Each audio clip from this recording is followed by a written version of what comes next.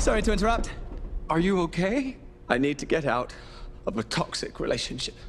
Why don't you start by telling us what brought you here?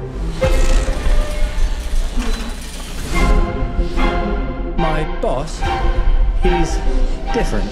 You can't get him out of your head. No. I need your assistance. I'm coming, Master! Oh, you feel like he could destroy you with the snap of his fingers. Wouldn't even need to snap.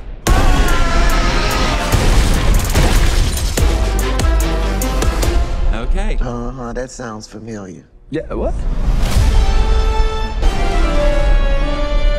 Renfield, bring me innocent victims. I want a handful of nuns, a busload of cheerleaders. And I just want a normal life again. But this modern world is a dangerous place.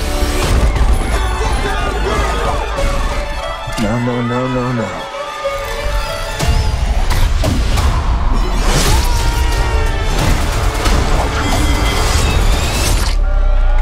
Thank you.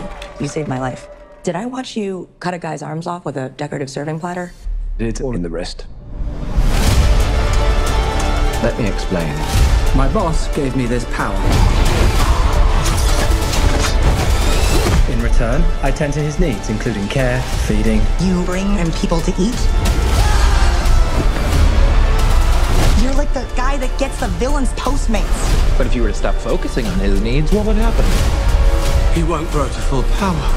Exactly. He won't grow to full power. What? That's so weird. Why would you phrase it like that? But yes. Hi. Are you here for the meeting? Well, come on. No! No! Some call me the Dark One. Others, the Lord of Death. To most, I am Barack. Okay, obviously we're dealing with a little bit more than just narcissism here. Now, let's eat.